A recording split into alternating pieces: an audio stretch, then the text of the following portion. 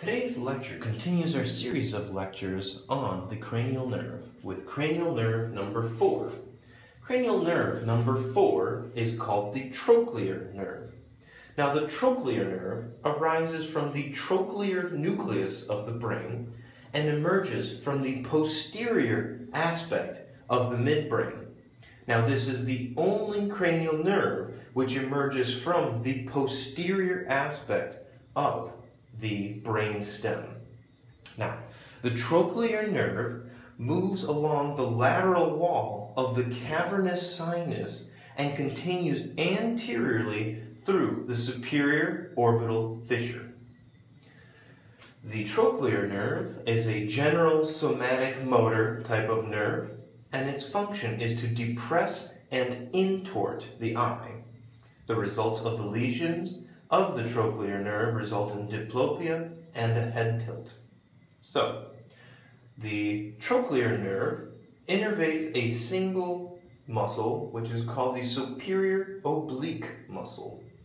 Now, the superior oblique muscle, as seen in this diagram, comes up and wraps around a structure called the trochlea, which gives the name trochlear nerve, wraps around the trochlea and attaches to the eyeball in an oblique fashion.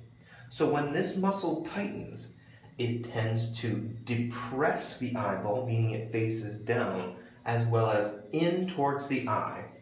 Now, if we look at this avocado and imagine this being the eyeball, the superior oblique muscle would wrap around it in this fashion. And when the muscle contracts, it would both depress the eyeball and intort it, meaning it will rotate the eye inwardly.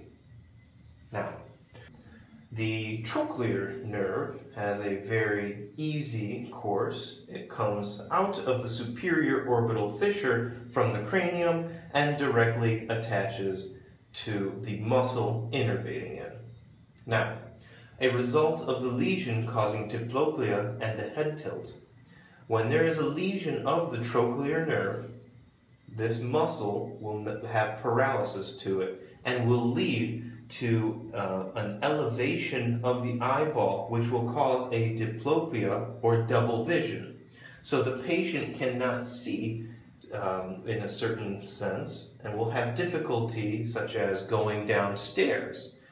So the patient will tend to tilt their head to the opposite side of the lesion. So in this case, there is a left trochlear nerve injury, so the patient would tend to tilt their head to the right to compensate for the double vision. And that is cranial nerve number 4.